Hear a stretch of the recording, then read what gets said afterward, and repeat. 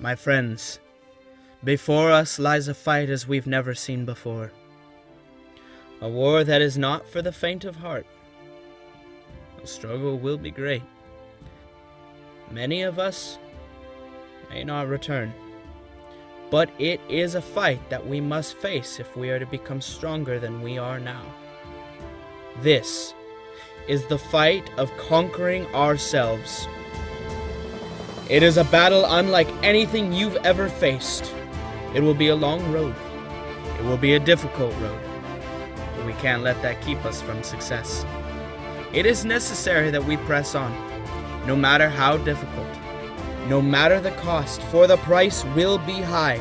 It shall be paid in blood, sweat, and tears. This is the price we must pay if we ever want to get ahead in life. We mustn't stay stuck in our old ways. We cannot remain a slave to our old self. So we must take to the fight inside us. When we approach the enemy's gates, we shall be met with fierce opposition. We shall stand firm.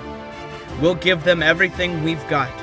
With a strong will and fiery determination, victory shall be at hand. But remain vigilant, for the enemy will attack from all sides, in ways we cannot foresee. They will resort to cheap tricks and dirty tactics, using any vulnerability against us.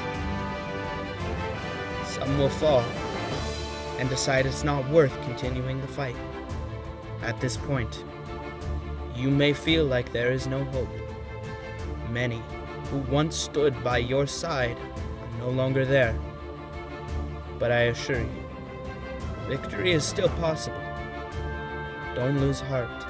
Don't give up just because others don't make it.